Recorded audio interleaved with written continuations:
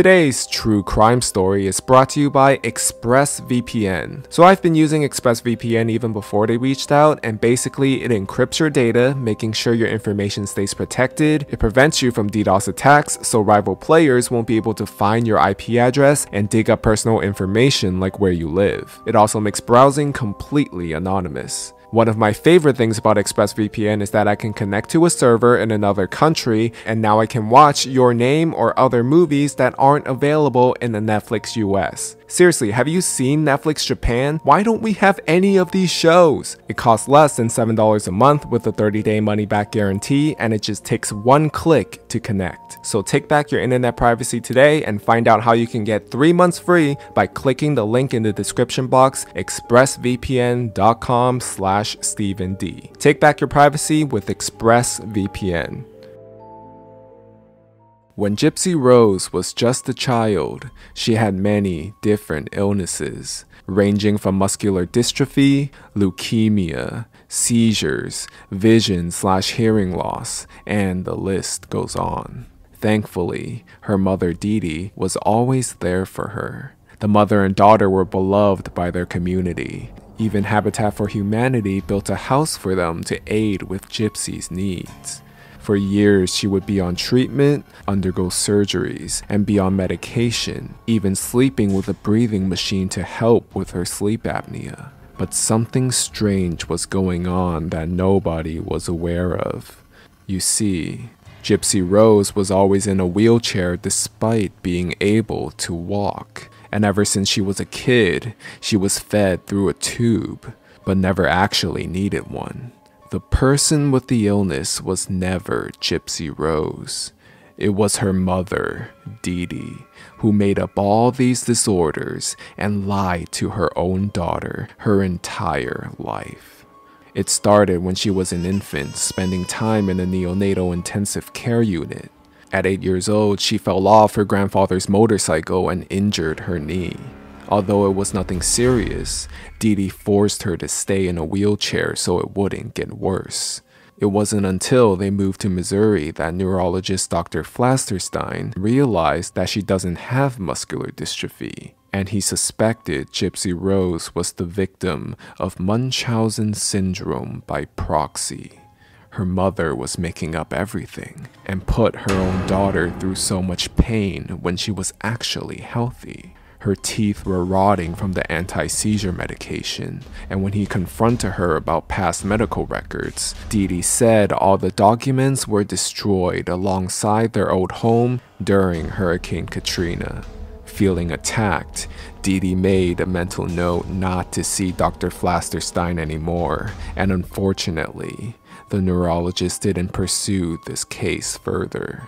Fast forward a couple years, Gypsy-rose, now 19, had been suspecting for a while that she never had any diseases and needed someone to save her. She would sneak out and ask the neighbor for help to bring her to the hospital. But Dee would always intercept and convince them that her daughter had brain damage and didn't know what she was talking about. Without hesitation, people believed the mother, and Gypsy-rose found it impossible for anyone to listen. It got worse when one day she escaped to meet a guy at a sci-fi convention she had been chatting with online, and Dee caught them together in a hotel room. Enraged, she smashed her computer, threatening her daughter that she will use the hammer on her fingers if she ever tried to escape again.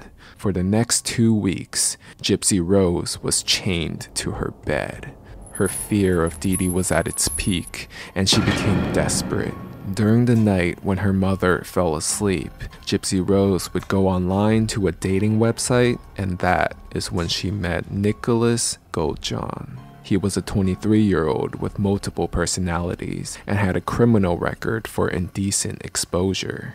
Her relationship with Nicholas grew quickly, and for over a year, they would message each other secretly on Facebook. Soon after, Gypsy-rose told him about the possibility of killing her mother and asked if he would help. In her mind, this was the only way to be free.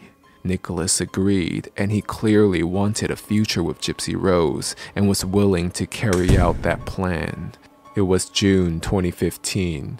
Nicholas came from Wisconsin to her house that night. They met at the door and Gypsy-rose handed him a knife, duct tape, and gloves.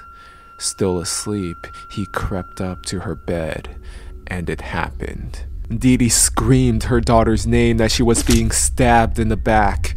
Gypsy-rose hid in the bathroom and covered her ears until it was all over.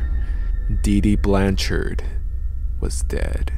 They took about $4,000 that her mother had stashed away, and the two left the house in the middle of the night, believing they got away with their crime.